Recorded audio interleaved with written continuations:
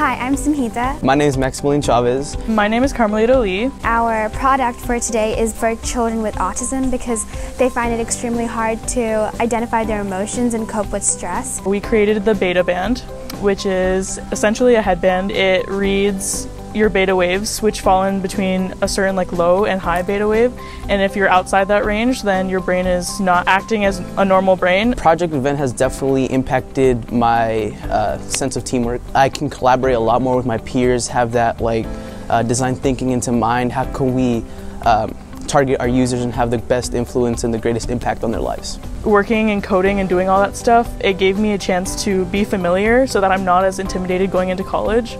And it's actually made me a lot more excited for freshman year of college. We've definitely opened our minds up a lot more, and we've learned how to cope with maybe our product not working and still learning from our mistakes. Having interacted with people who are on the spectrum, young adults and little children, and seeing what they go through and understanding their experiences, and then being able to put that into a product, engineer something, and then see that truly affect them and help them. A lot of people try and create products for people that they don't even they've never even talked to before. So we had a lot of things that we thought would be good, but after talking to people who actually use wheelchairs, they were we don't have problems with that. So it just you really should talk to people and get to know them before you make assumptions about things that they struggle with. I think the impact has been huge, and it's changed my outlook towards education, for project-based learning and education, a lot actually. The reason is because prior to Project Invent, I focused a lot on just developing technical skills and having the students learn laser cutting, 3D printing, soldering,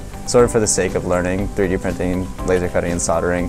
But working with Project Invent and anchoring these technical skills to a real-world problem has really, I think, made the learning experiences more meaningful for the students so that they understand what the application is, and has helped with retention and student involvement. It's been really great. None of these girls came into this project thinking that they were inventors or makers, or that this kind of thing was something they even wanted to do. All of them, I believe, have been radically transformed just by this idea that the world is invented, right, and designed, and that they can participate in designing that world, right? I watched them gain confidence interviewing people, really understanding and delving into design thinking and human-centered design. I watched them struggle through prototyping and then succeed and feel really empowered by that. We have 4 women here who are ready to take on the world and change the world with the invention that they're making, and this is not something that they would have even considered doing in September of this year. It's been really amazing being able to turn a problem into a solution just through engineering. And so I think Project Invent has taught me that anything that you see out in the world, if you think there's a way that you can fix it, it's totally doable, and that there are resources out there and people out there willing to support you throughout the journey. This is bigger than just us.